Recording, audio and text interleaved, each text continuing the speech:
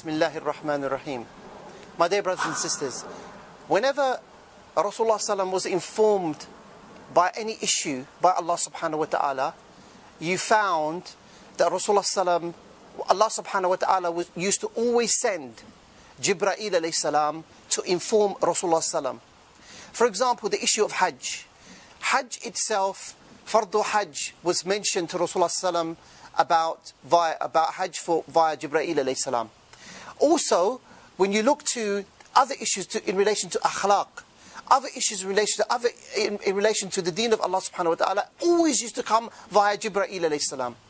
Except one issue. One issue. And what was that issue? That was the issue of Salah.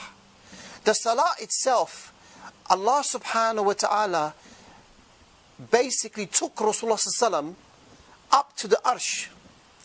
And he told Rasulullah sallallahu alaihi wasallam that the Salah has become obligation upon my ummah, upon his ummah.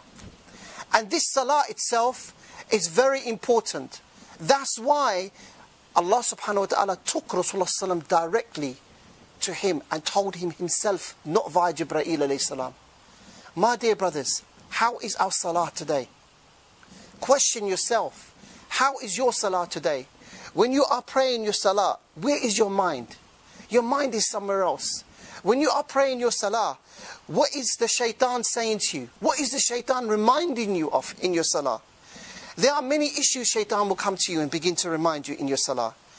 And my dear brothers, if you look to the Sahaba, when they used to pray their Salah, there are narrations that sometimes the Sahaba, when they used to look to other Sahaba praying, they used to think they are dead in their Salah when they used to be making sujood.